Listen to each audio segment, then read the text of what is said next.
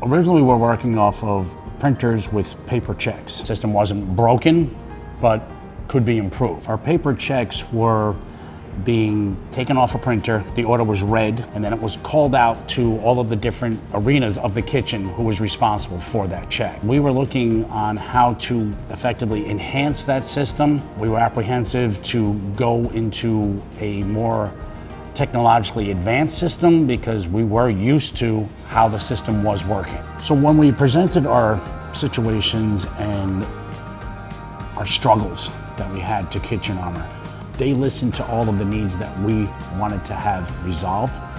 They were very intricate with how they helped us create a system, not only making it user-friendly for the service side of it, but customizing it to make it even more user-friendly.